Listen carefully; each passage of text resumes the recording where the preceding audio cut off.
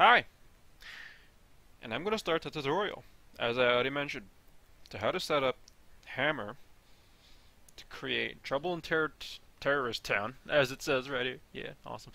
Maps in Garry's mod. As you can see, Garry's mod. Yeah, awesome. I'm just going to leave you right there. You beautiful son of a gun. So, there's a shortcut, CSS Hammer. I'm using Counter-Strike Source Hammer simply because, well, because you're going to have to use Counter-Strike Source, you know, models and such anyways, so yeah. I don't open it through Source SDK because Source SDK seems broken. So don't do that at all. No, I never. So that's how I'm gonna do it. This is how I do it my way. Because some people set up the whole thing with their own configuration and it works for them. And I tried all that stuff and that did not work. So I'll do it the easier way without having to get into a lot of things. So it's my way. It's all good. Tools. Options. This is where we're going to get at. You're going to have and leave your configuration to Counter-Strike Source. Now the game data files, I'm going to remove every single one so I can show you how I do it and which ones to get. So you're going to get these FGD files from the Counter-Strike Source bin folder, firstly. So you're going to take base, C-Strike, as well as Half-Life 2, as well as two more at common, Garry's mod, Garry's mod, Garry's mod FGD, FGD? Yeah, I think it's FGD. As well as, again, Garry's mod, game modes, Terror Town, TTT.FGD. Boom. Everything else, texture format, map types, all these other fancy pantsy stuff, leave them alone. Unless you know what you're doing with them, then don't leave them alone. Else, leave them alone. All good. All fine and dandy without having to change any of those. It's all good. General, you can do anything with that, I guess. 2D, again, it doesn't really matter what you do. I'm not going to go through general 2D, 3D materials. However, build programs, there's one thing you do have to change when you're doing my way, which is to place compiled maps in this directory before running the game. You're going to want to change that to the directory where the maps have to be in a Garry's mod folder, which should be common Garry's mod maps as shown over here. At least this part. Because this money sign Steam user dir, I'm guessing, is a shortcut to the Steam apps commons folder, which is where the Garry's mod maps goes afterwards anyways. So, you do that, you set that as a directory to your maps in Garry's mod, and then you're all set. So, okay, now I'm going to show an example. So I'm going to make a new one. I'm going to make a quick rectangular box of a map because, well, that makes no sense, rectangular box, but whatever. I'm going to make a quick map. Damn it. Okay, I'm going to make a quick map again.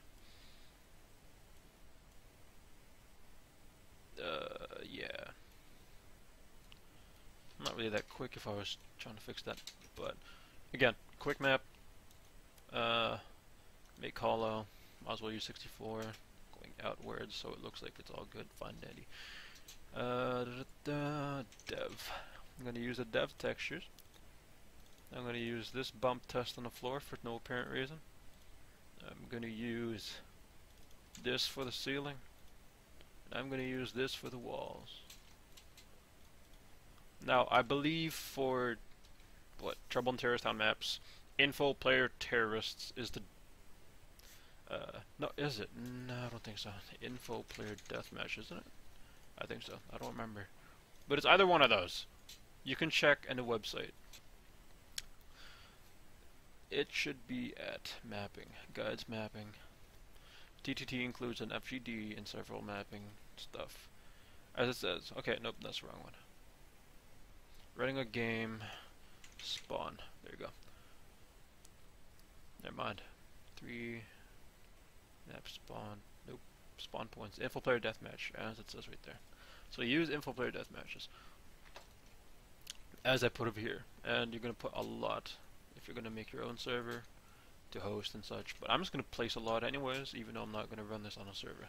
I'm just gonna add a light so you know it's the map I made, and probably gonna add a prop because I could have made, you know, a box like this a long time ago, so you know this is mine. I'm gonna add, what is this? A static. So prop static's fine. I'm gonna add this random thing right in front, like that, as such. So you're gonna name it. Now it's gonna save at common Counter-Strike C-Strike maps instead because of all the settings and such. Again, but I just left it. All your map stuff is gonna be saved over there, but it's fine when you compile it because when the BSP file, when you compile it, is gonna end up in the common Garry's mod maps folder instead. So it's kind of weird, but that's my way, and my way works, and I'm not willing to change that because the last time I tried to change it, it wasn't working too well, as I mentioned a while ago. If I did, I don't remember. I'm gonna name this tutorial TTT mod. Yeah, fancy. Right, save it.